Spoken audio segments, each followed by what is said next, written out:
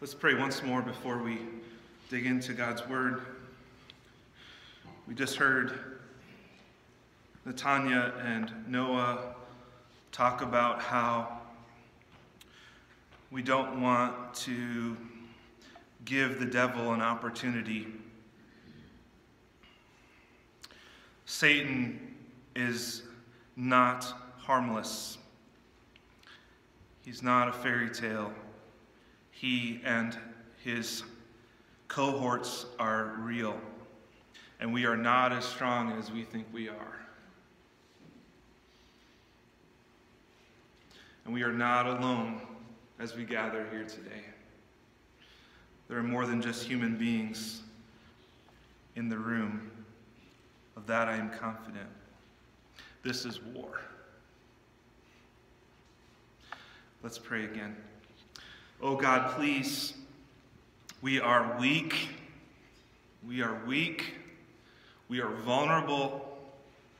We are not as strong as we think we are. And the devil is no fairy tale. We have a real enemy who hates you and hates us. And we need your help. We need the power of the Spirit in this place, in our hearts, and we need your protection. Not only from the enemy without, but even the enemy within. We underestimate not only Satan, we underestimate sin. It is so deeply rooted in me. It runs so deep. It is so destructive. And it is so easy for us to be blind to our own sin. I know this for myself, my own experience. Oh God, please protect your people. Father, protect us. Father, empower us today. Please bring glory to yourself today. Minister to your people, Lord. Care for the souls of your people here today. And may the gospel be heard by those who are not yet your people today. Oh, we fall on your mercy and we fall on your grace as those who are in Christ. And we thank you in the name of Jesus. Amen. My Bible's open to Ephesians 4. I hope that yours is as well if you have a Bible. Last week I reached over to the bookshelf in the office and I pulled off the bookshelf a children's song book. A children's song book. And I turned to the table of contents and I scanned down through the titles of the songs in this children's song book. And I'm going to share some of those with you. And I want you to listen to these song titles and I want you to see if there's any pattern here in the songs that I've picked out to share with you. Are you ready? A good example. Do it now. Do right. I will do what's right. Obedience. Obey right away. Tell the truth. Now, before you pick up any tomatoes to throw at me, please understand, I'm not bashing the people who wrote those songs, and I'm not even necessarily criticizing any of those songs. I'm not. After all, obedience is biblical. For example, children should be expected to obey their parents and to obey them promptly. I knew I'd get an amen on that. If nothing else today, I knew I'd get an amen on that. Obeying God, obeying mom, obeying dad, obeying others whom God has put in authority over us. Tell my son this all the time. For this season of your life, God has put your mom in your life. She has authority over you. You need to trust the Lord to help you. Whomever God has put in authority over us, we are clearly taught in the Bible we're to obey them.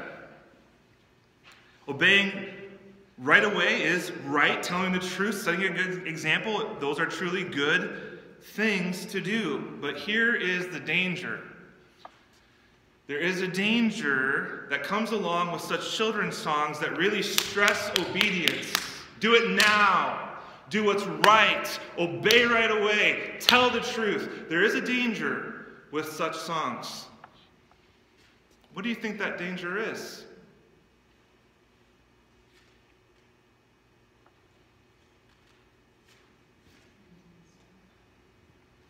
What vital, essential truths could our kids or others miss, fail to see, as they sing such songs that are focused on obeying God's commands? Well, here are a couple of essential truths our kids could miss. First of all, one of the biggest dangers is that we can tell our children the what without telling them the why. We can drill into our kids' heads that they need to obey, you need to obey. But we can fail to sufficiently share with them why Christians should obey. Why obey? What's the right motivation for our obedience as Christians? What compels us? Why should we do what we do? Secondly, we can demand obedience but fail to explain where the power comes from to do that. Okay, I get it. I'm supposed to obey my mom. I'm supposed to obey my dad. I get it. But how do I do that? Where does the power come from? In other words, we can tell our children the what without telling them the how. We can fail to answer this very important question. How can I do the hard things that God expects me to do? Now, please let me ask you a question. If we beat the drum of obedience without sufficiently explaining the why and the how,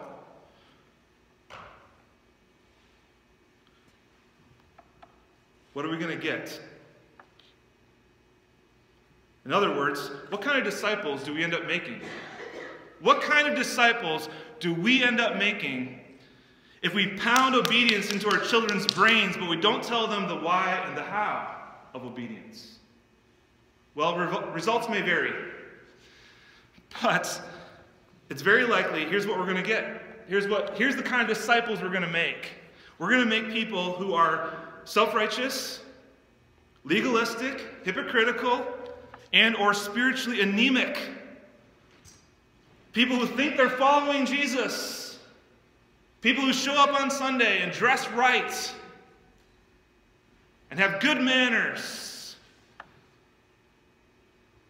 But they don't have the power to truly obey, and they're not doing the right things for the right reasons.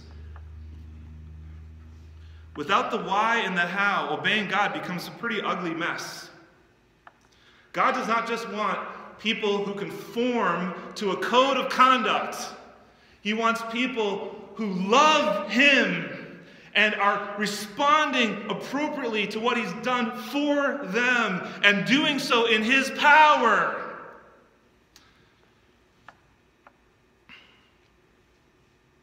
And for this reason, it's no wonder that Paul invests so much time constructing a massive, and I mean massive, theological foundation in chapters 1 through 3.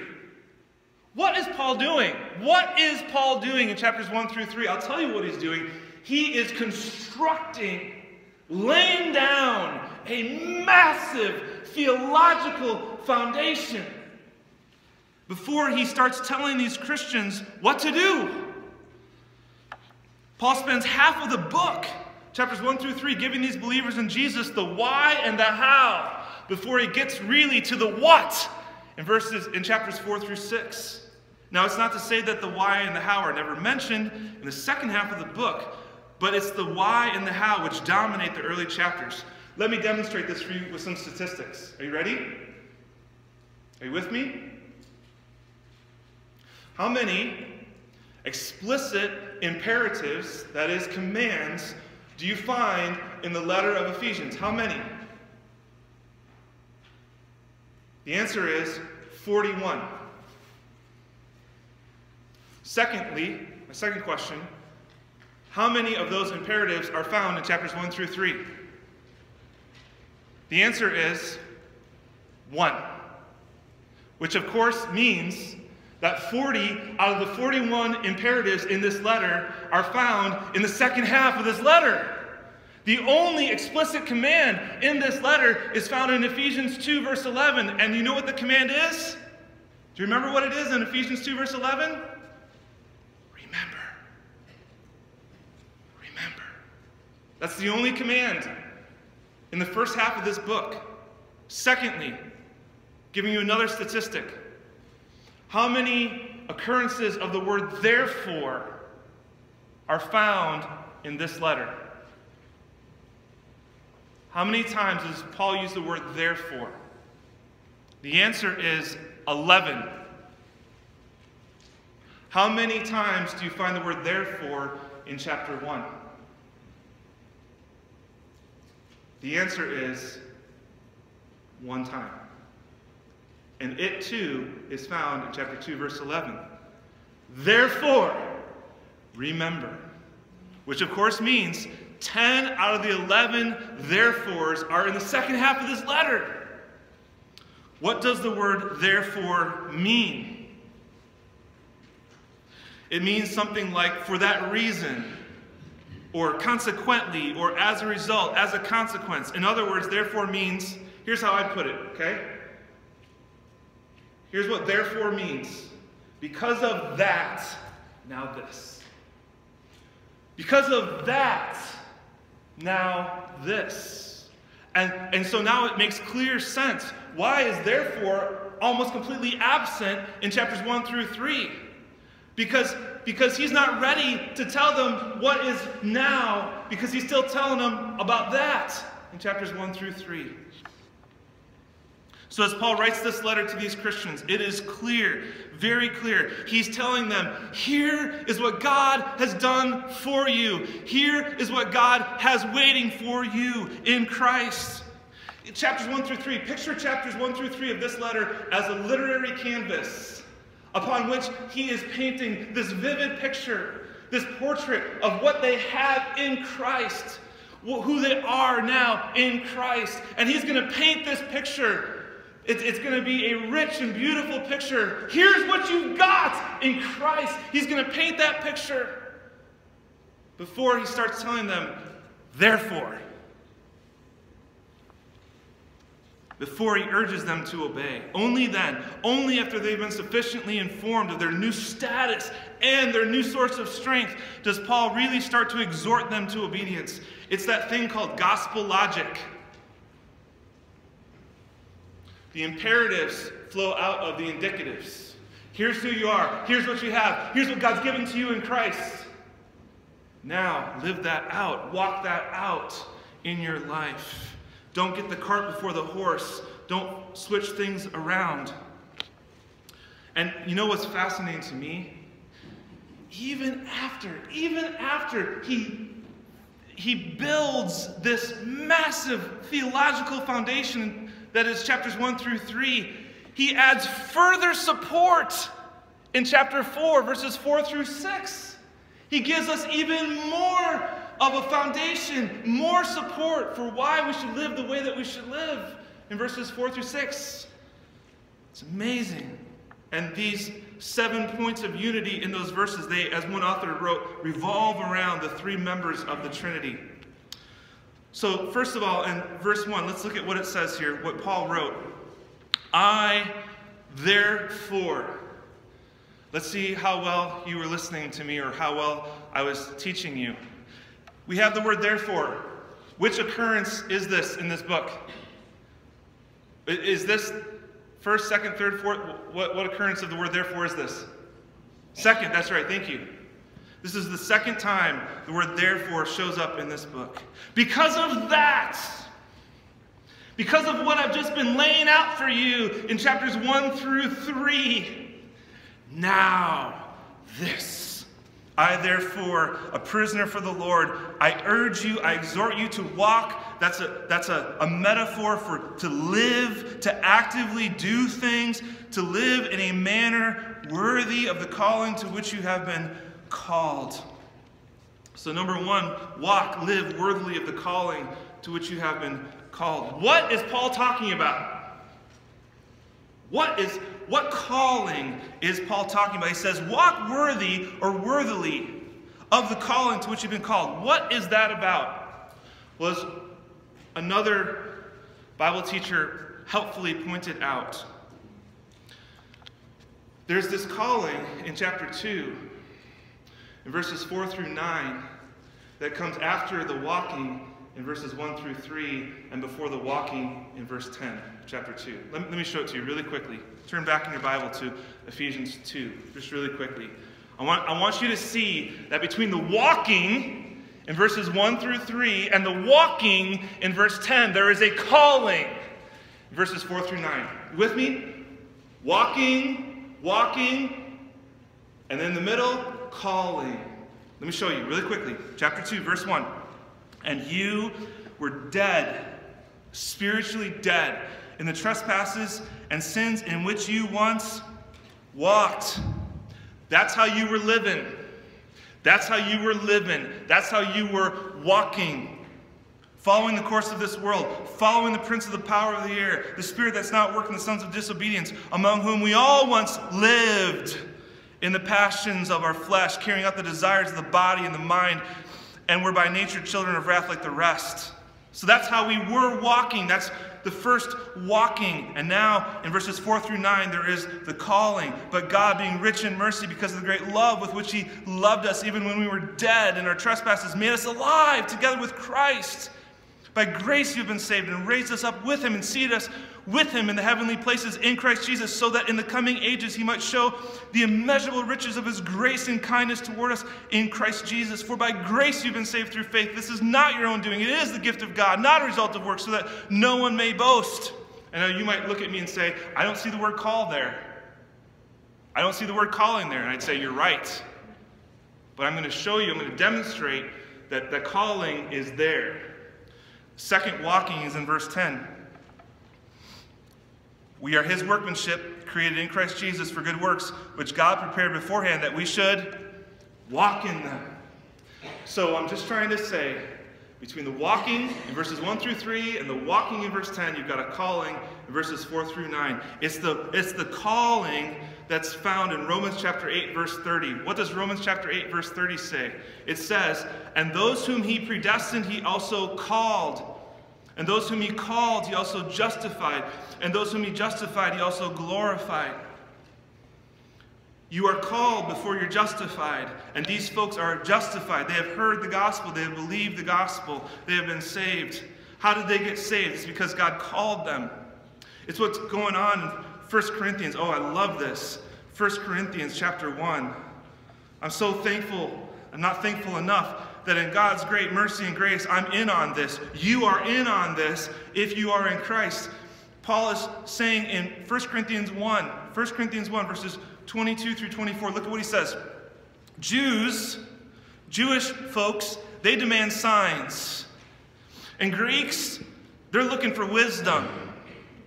But what do? We preach Christ crucified, a stumbling block to Jews and folly to Gentiles. But to those who are called, both Jews and Greeks, Christ, the power of God and the wisdom of God. You see, when I stand up here and I talk about Jesus dying on a cross for our sins and rising again, that might just sound like boring nonsense to you. Foolishness. It might be offensive to you. But what Paul says here is that there are exceptions to the rule with both Jews and Gentiles. There are times when that good news about Christ who died, who was crucified, who rose from the dead, when that message goes forward, that the Spirit shows up in the heart of the listener. And it's no longer foolish or boring or offensive. It is precious. It's a treasure. It's life. When the Spirit of God interacts, cooperates, teams up with the Word of God in the heart of a sinner like me, things happen. It's called being called. And if you are a Christian today, we should thank God that He has done that spiritual miracle in our lives. Because it is just that. We believed, we trusted in the Lord Jesus Christ. Because the gospel came and the Spirit came and worked. And that's no small thing, and it's all of God. And this calling, as is laid out clearly in Romans 8:30, it's irreversible, it's indestructible. If you've truly been called and justified, my sister, you will be glorified. It is, as theologians call it, the golden chain. If you've truly heard the gospel and you've believed it, you've been justified and you will be glorified. And you and I, we do not deserve that. That was purchased with blood. Oh, please don't look at me with drowsy eyes. Oh, please don't look down on this glorious truth. This calling, this salvation, what we have in Christ is no small thing. It is glorious, glorious beyond my understanding. Purchased with blood, a spiritual miracle that I am completely unworthy of, undeserving of. Never would have gone looking for this. Would have still been foolish and boring and or offensive to me if the Spirit had not come that day, that night in August of 1996 and brought life to this dead sinner in his living room, Stevens Point, Wisconsin. I should fall on my knees. I should say, thank you, God. Thank you, God. How do I respond? What now? Yes, I praise you. Yes, I give you thanks. But what else? Well, Paul's going to tell us what else. He's going to tell us what else. And this hope that we're called to, as it says there, that hope that we're supposed to walk worthily of, live up to, that hope, that call, I should say, it comes with a hope. Look at verse 4. Look at the second half of verse 4. This calling with which we've been called, it comes with a hope. It says in the second half of verse 4, just as you were called to the one hope that belongs to your call. Paul talks about this back in chapter 1, verse 18 as well. He's praying for them again. He says, having the eyes of your hearts enlightened, that you may know what is the hope to which he called you. The further results of this call that took place between the walk in verse 1 through 3 and the walk in verse 10, the further results of this are detailed in chapter 2, verse 11 and following. We have not just been rescued from the wrath of God. It's not just that God has rescued us from a rightful place in the lake of fire. It's not just that God has forgiven us of our sins and restored me or you to a right relationship with God. It is grander. It is broader. He has placed us in a family. We are a part of this thing called the church, the body of Christ. We're united now to God and to each other. And what Paul is about to do, after laying the massive foundation, and before he gives it even further support, what he's about to do is to exhort us, to urge us to now live in a way that fits with what he's done for us, what God's done for us in Christ. Considering who we are and what we have waiting for us. Let's conduct the rest of our lives accordingly. That's what Paul's doing here. Here's an illustration that you may have heard before. I'm sorry if it's a rerun for you. Some people have used the illustration of the person who's elected to be the President of the United States. That man or that woman is elected to be the President of this country. And that person is expected to live up to such an office, to conduct himself or herself accordingly. You're the president. You sit in the Oval Office. You're the leader of this great nation. So live accordingly. And the negative classic illustration is Richard Nixon. Mr. Nixon did not live up to what he had been given, did he? Old Mr. Nixon was not Honest Abe. and he had to leave. He had to walk his shameful self out to the helicopter and fly off in shame because he didn't live up to the office, to the privileged status that he'd been given. He was a dishonest liar. And God through Paul, this morning is urging, exhorting you and I, you and me, us to live up to our calling in Christ, to consider well what God's done for us in Christ, to look long, to think hard about what God has done, what it took, the blood that was spilled, the power that was exercised. Think about that. Look long upon that. And then, and only then. So your obedience is not some cold, mechanical, hypocritical, ugly obedience. Then, with a heart that is grateful, let your decision-making from that day forward be influenced, changed accordingly. Let your heart be reshaped. Let your priorities be rearranged. Let the way you talk to other people, your attitudes, the way you talk about people when they're not in the room, the way you respond to mistreatment, the way you handle those thorny people in the church, let the way you interact with those people be forever changed. In grateful response to what Christ has done for you, the way he's treated you. That's what's going down right here. That's what Paul is doing. And remember, we can only, boys and girls, you can only walk worthily if you rely on the Holy Spirit. That's the only way it can happen. Let's look now at verses 2 and 3. With all humility, he said, I'm urging you to live a certain way as a grateful response to what you've been given in Christ. And let me get specific now. With all humility or lowliness and gentleness or meekness, with patience, bearing with one another. This is church, y'all. This is community, y'all. This ain't just me and Jesus. No, we've been put in a family, and there's local expressions of that spiritual family. It's called the local church. Find one, plug in, be engaged. Don't bail out.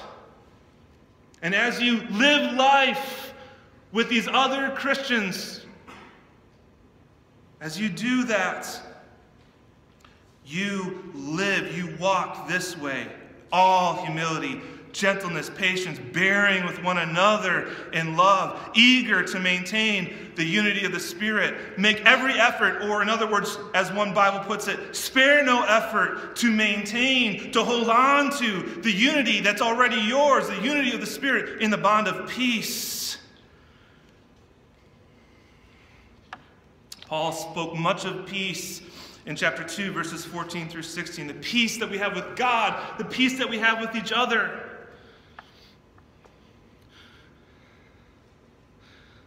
I love the fact that although we are dominantly one ethnicity here today, we're not just one ethnicity here today.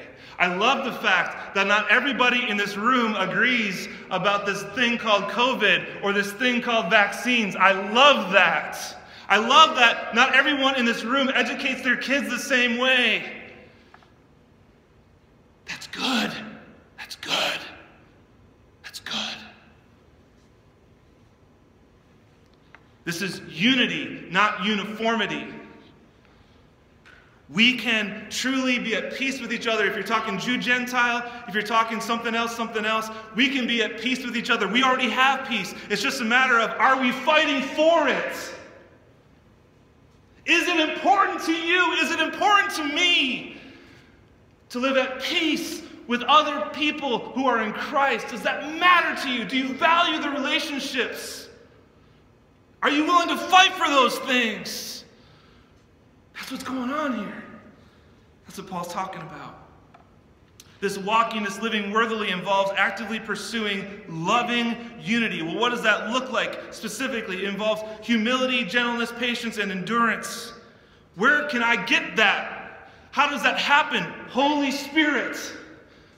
These types of things are the fruit, the produce of the Spirit of God who is inside of you if you are in Christ. It looks like the attitude and the behavior of the Lord Jesus as he interacted with his disciples. It looks like the way that the Lord Jesus dealt with the Apostle Peter and the other apostles on the very night that Jesus was arrested, and at other times. Humility, lowliness. What is humility? It's an accurate assessment of yourself. It's not saying, I am nobody, I'm nothing. It's saying, I see myself with clarity. It's not having an inflated view of ourselves. It means never forgetting who we once were and what it took to forgive us. It means not forgetting what kind of deliverance we've experienced in Ephesians 2 and elsewhere. It means that we all agree with God that we still are sinners. You know, there's a brand of church out there that says once you come to Christ, you stop sinning. I guess somebody should have told Peter that. When you come to Christ, yes, your sins are washed away. And yes, you have power you never had before. Yes, you can live differently. But we are still sinners, and we should not forget that. And when we don't forget that, that helps us with the humility thing.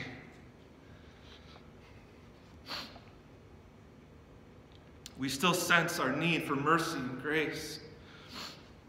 It means we recognize that we are what we are by the grace of God. Have you made progress? Good for you. Have you taken steps of maturity? Good for you. You don't swear like you used to swear? Good for you. You don't look at porn like you used to look at porn? Good for you. You love your wife like you should?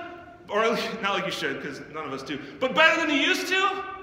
You're a little bit more intentional and thoughtful? A little less selfish than you used to be? Good for you. I mean it.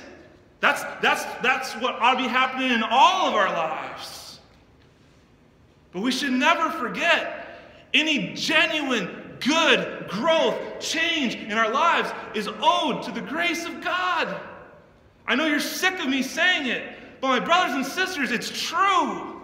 I am what I am by the grace of God, full stop.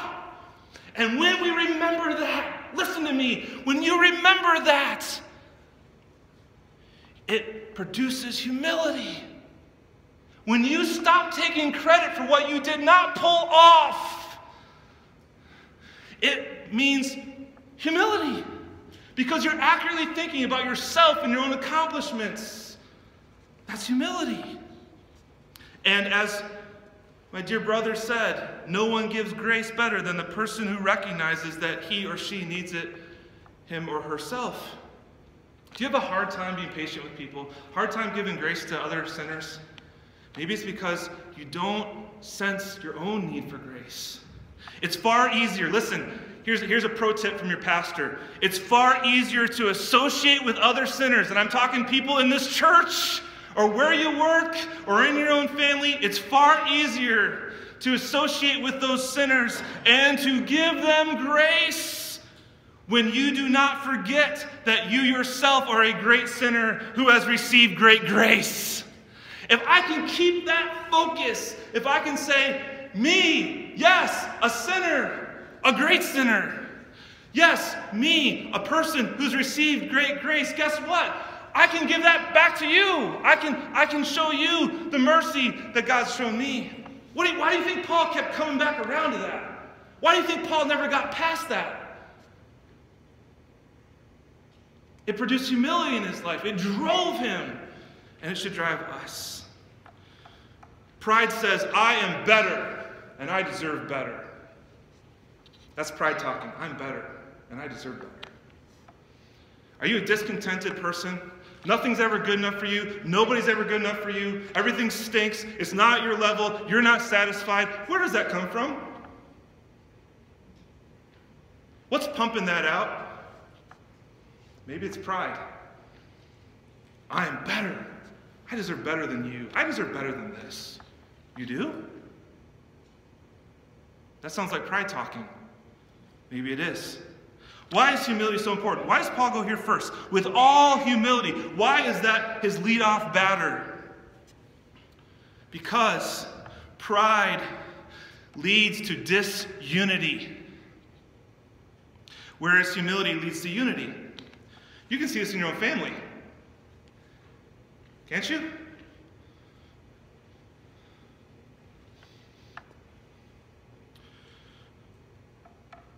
And 1,000 other places. Pride divides, humility unites, as others have pointed out. Let's notice what Paul is not saying. Again, in verse 2, with all humility and gentleness. Paul is not saying this. He's not leaning over and saying, hey, a little bit of humility might help. Is he saying that? No, he's not saying that. Can you just, try and get a little, bring it down a little bit. A little bit of humility, might not hurt. Is that what he's saying? He's not saying that. He's not saying, hey, try to be a little more gentle, okay?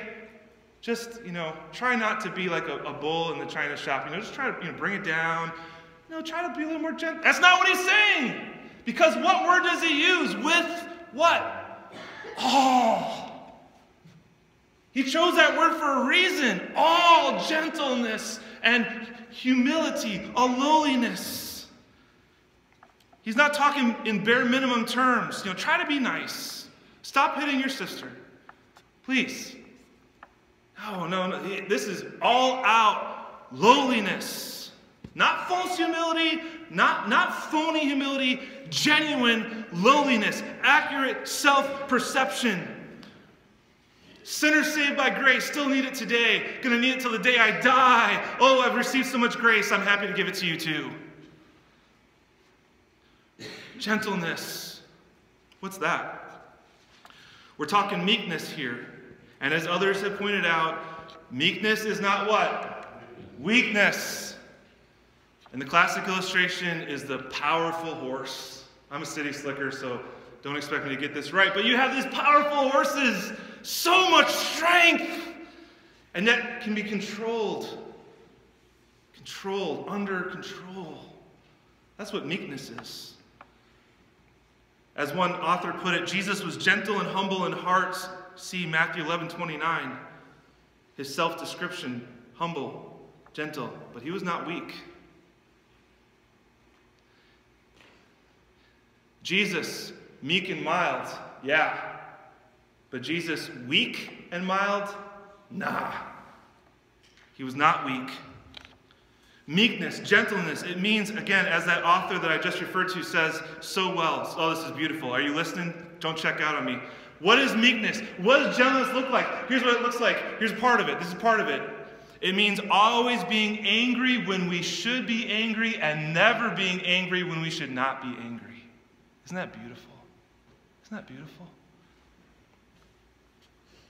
Did Jesus ever get angry? Amen.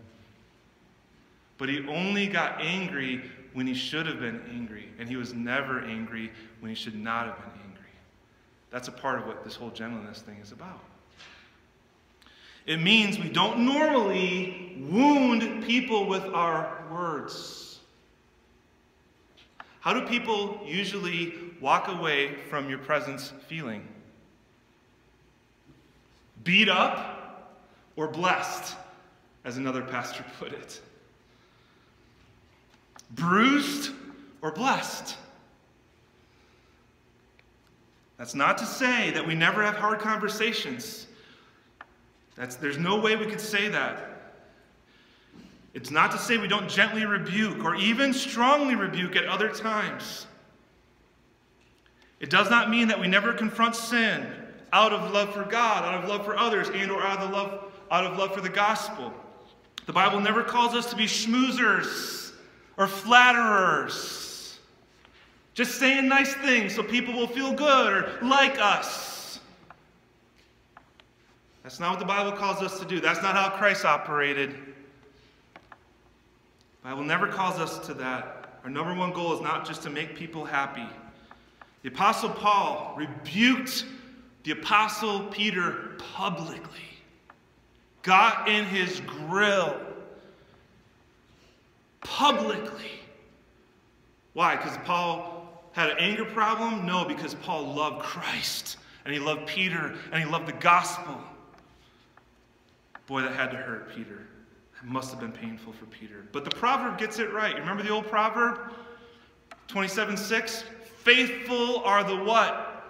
Wounds of a what? Friend. Profuse are the kisses of an enemy.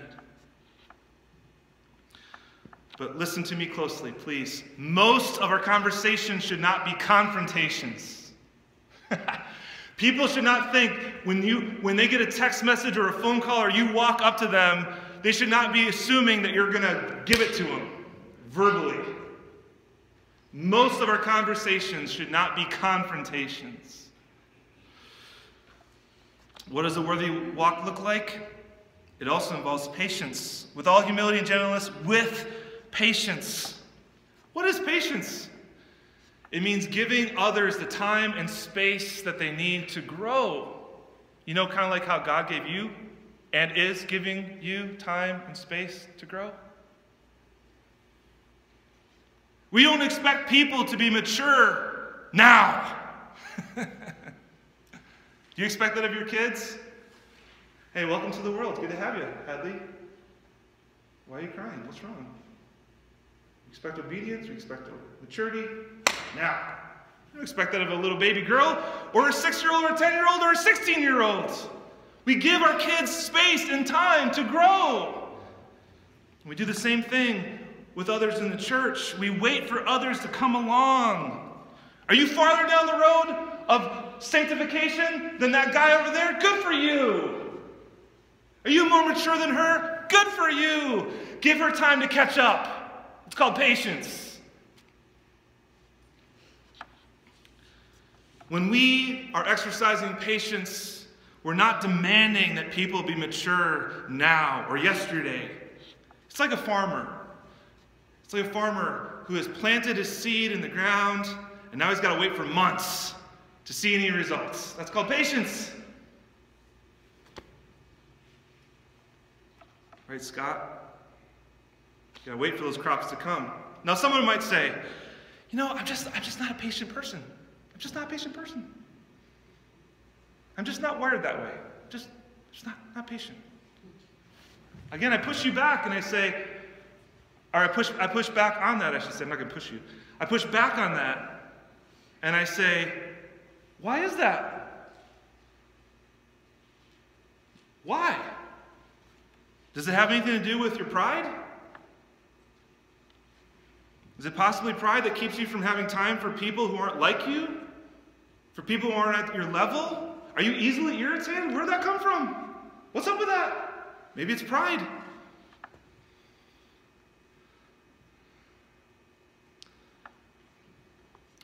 Someone might say, look, I just have a short fuse.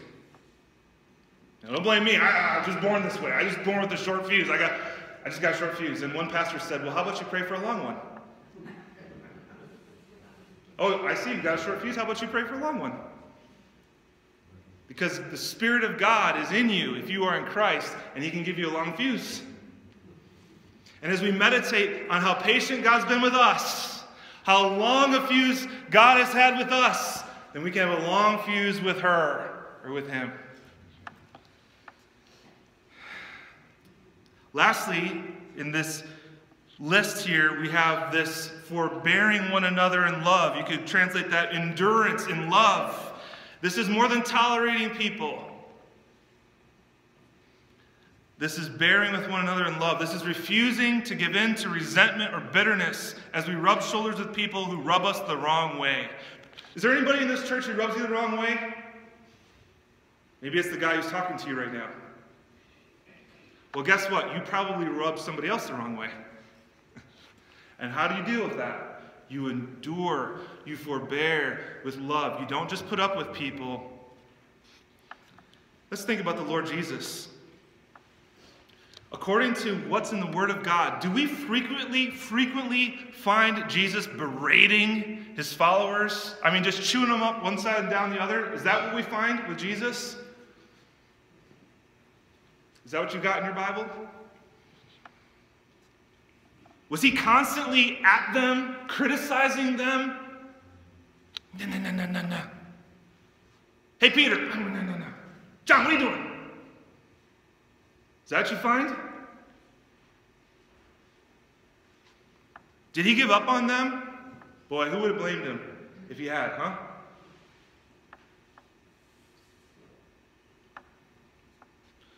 Did he suffer along with those guys? He sure did. Verse 3 again, eager to maintain the unity of the Spirit and the bond of peace. Oh, this is beautiful. We don't make up, we don't manufacture this unity that we have. We just maintain it. And I say just, but I should say must. We must maintain it. And again, this is not cheap. It's not throwaway unity paid for with blood. We seek this unity out of gratitude. We spare no effort. Bond of peace, it says.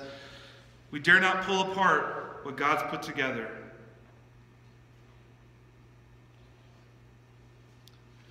Be careful how you handle, maybe that's not the right word. Be careful how you treat the church. Oh, that little Faith Baptist Church, Carol, who cares about that church? You know, they're still meeting in a gym. Well, they got like, 30, 40 people? Who cares about that church? You be careful how you treat a church. Because God has his eye on every one of his churches, big or small. Be careful how you treat the church. This says we are supposed to eagerly maintain the unity of the Spirit and the bond of peace. In other words, don't snap the chains of peace that tie us together. Don't snap those chains. Be careful. Be careful. Hold on to what God's given to us in Christ. Now, verses 4 through 6. Again, I further support, as if chapters 1 through 3 wasn't enough. Further support coming down the road at us in verses 4 through 6. Sevenfold. Look at this. Count up the ones. One body. What is that? This is the church. I believe one Spirit. That is the Holy Spirit. Just as you were called to the one hope that belongs to your call. Number 4, one Lord. That is the Lord Jesus Christ. Number 5, one faith. Our faith in Christ. I believe this is our faith in him. Number 6, one baptism. And number 7, one God and Father of all, who is over all and through all and in all. Wow.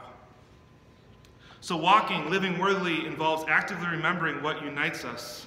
And I just really transparently tell you, I've got room to grow for sure in understanding how much I have in common with you. Paul says, look at what you have.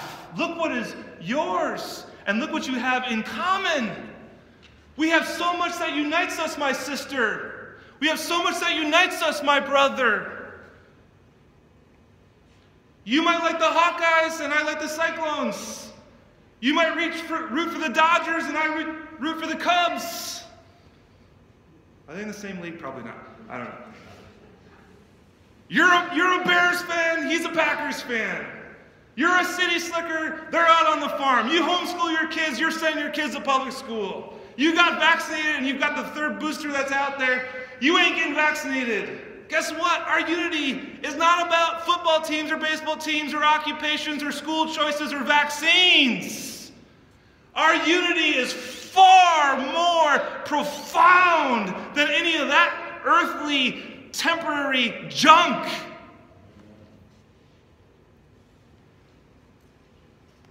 I have so much in Christ. We have so much in Christ, and we have it, my brothers, my sisters, in common. What I've got, you've got. Wow. Wow. We have so much that unites us. No wonder Paul's saying, live united. Hold on to the unity that's yours. Walk this way, because look at what you've got, what you, plural, have. It's interesting, for whatever it's worth, that all three members of the Trinity are mentioned in verses 4 through 6, but they're in the opposite order as we usually find them in our creeds or doctrinal statements. You've got the Spirit, the Son, and then the Father, and that's the same way that Paul does it in 1 Corinthians 12, 4 through 6. Same Spirit, same Lord, same Father.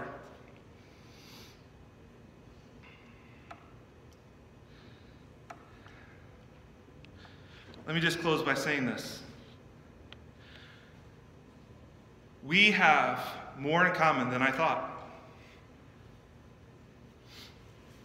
If you are a gospel believer, if you trust in Christ, we have more in common than I thought. Our unity in Christ is so much deeper and richer than we often realize. And Paul's just saying, yeah, that's right. Now live it out. Live it out. As a grateful response and by the power of the Holy Spirit. Let's pray that way. Father, thank you so much for our privilege, our opportunity to look hard at chapters 1 through 3 before we ever stepped into chapter 4. Thank you for letting us think long about these passages of how you've blessed us, Father, in Christ. And thank you, Lord, for how non-individualistic this is. How, dare I say it, un-American this is. Yes, my sins are forgiven. Yes, I am not going to the lake of fire. Yes, I belong to Jesus, but I don't just belong to Jesus. I belong to his body. I'm a part of this thing called the church. And what is mine is theirs, and theirs is mine. What we have is deep and rich. Our unity is profound. No wonder the Apostle Paul finally transitions and urges us to live accordingly. Oh God, please, please help us not to just have the what, but help us to have very clearly the how and the why by your Spirit. In response to what you've given to us, oh God, help us to live up to the calling that we've been called to. Help us to be people of lowliness, real deal, genuine humility, gentleness, bearing with one another in love, being patient, giving people time and space to grow, to come along.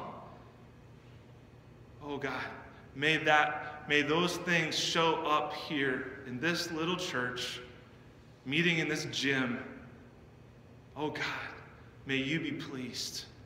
May you be pleased. Oh God, please don't let us miss what is ours in Christ. Please don't let us miss what we have in common in Christ. And oh God, help us to then live accordingly by the Spirit. In Jesus' name, amen.